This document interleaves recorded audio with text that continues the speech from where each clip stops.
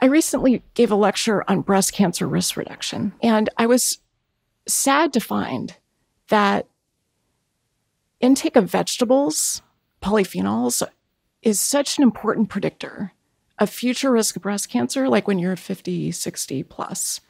And the most important time is when you're a teenager. Now, I have one daughter that eats vegetables. She loves them. And I have another daughter who eats food that's beige.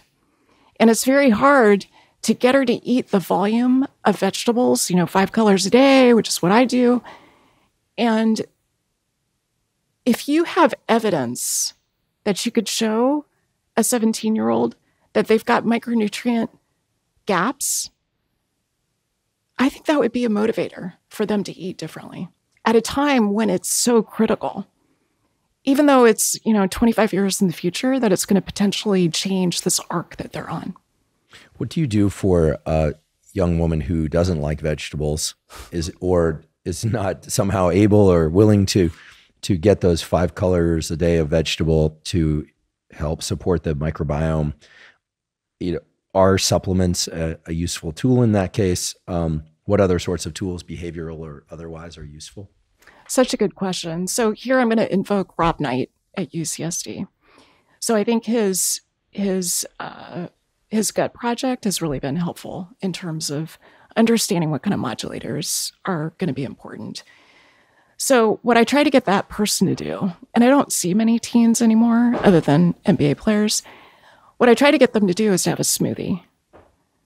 Very hard to get them to have a smoothie every day. But if I could get them to have a smoothie 3 times a week and to throw some of these vegetables in, that makes a huge difference. I mean, we know that makes a difference in terms of microbiome change. These are people blending up broccoli or kale. Cauliflower. So cauliflower is great. Even they're putting things into the smoothie. Yeah, I don't know if you can get a teenager to do that, but they often will use, I have them do steamed broccoli that's in the freezer because it's got very little taste. So that they could do that in a chocolate smoothie. They could add some greens. I like greens powders are super convenient.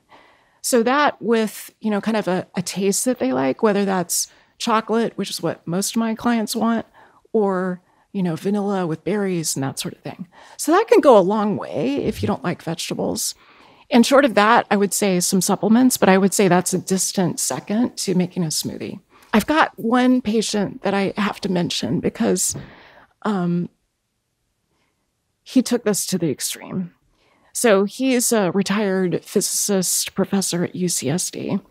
He found out that his microbiome was a hot mess and developed autoimmune disease.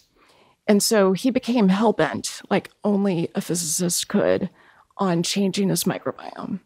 And he dramatically shifted it by having a smoothie every day with 57 vegetables and fruits in it.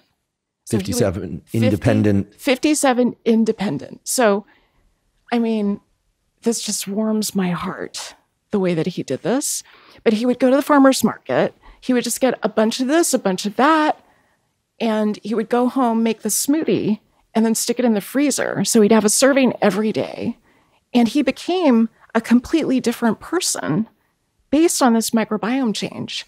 His autoimmune disease is in remission. He dropped a huge amount of weight.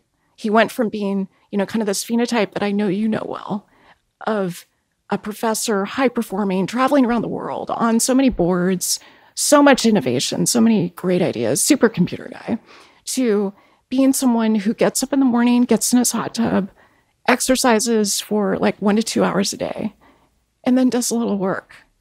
He completely shifted the way that he lives. And his microbiome shift, who knows what's the chicken and what's the egg there? But he had a huge change in his physiology. Glucose went from being quite high. And he tracks all of this, of course. It's on scientist a Jupiter. After all. Right. Yeah. And retired, I suppose, might have had and he's retired, but he's got the longest time series of anyone I know. And he's tracked his glucose and insulin going back 20 years.